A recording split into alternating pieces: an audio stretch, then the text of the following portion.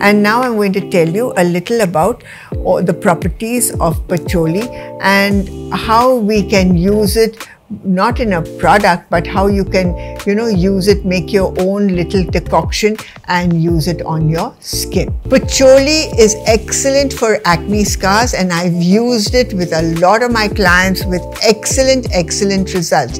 Take a teaspoon of water. To that, add 2 drops of patchouli. Dip your hands in that water and then apply it on the scars and on the acne. Leave it on for 10 minutes.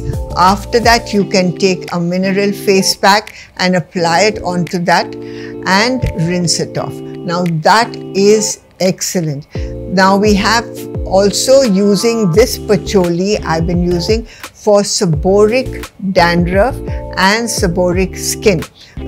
That's a very oily scalp and skin. So what you're going to do, take again in water, a tablespoon of water, put 3 to 5 drops of patchouli in that and just massage it into your hair and into your skin at night before you go to bed, and that is definitely going to help you.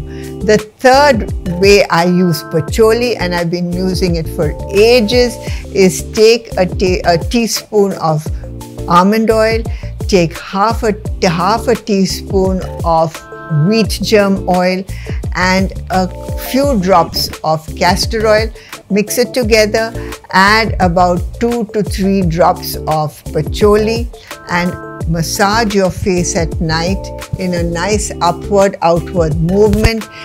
Leave it on for about 20 minutes and then wipe it off with a nice hot damp cloth or towel or cotton and use a moisturizer. You're going to find that that is excellent for lines, wrinkles and aging skin.